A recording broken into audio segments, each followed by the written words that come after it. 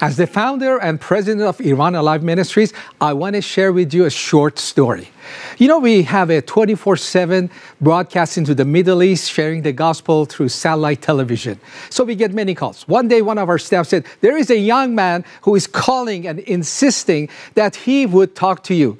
He says he was saved at the age of 19 watching our programs, and then he started evangelizing. He learned from us how to evangelize, how to start churches, and he did it. At the age of 22, he had 4 house churches. That's when he got arrested. And they put him in jail for 5 years, and they tortured him. So I was thinking, what he's going to ask me? Why does he insist to talk to me? Maybe he's going to say, where was God when I was arrested? Why did he allow me to be arrested? I was serving him. And where was God when I was being tortured? And by the way, where were you, Pastor Hormoz, when I was being tortured? Here in America, telling us to evangelize, start churches, and then we get in trouble.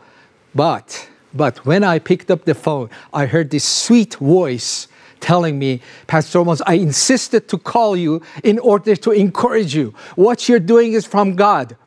And then he said, I had the privilege, I had the honor of being tortured for Christ. He said, do you remember Psalm 23? I said, of course. He said, where it says, I have set a table before my enemies.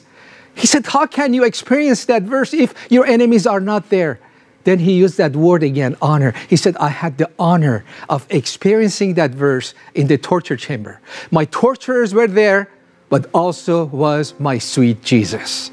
I want to encourage you, continue what you're doing. And I want to encourage you. You know, Jesus does not leave his persecuted children alone. So together as the body of Christ, we can encourage and support our Christian persecuted family. God bless you.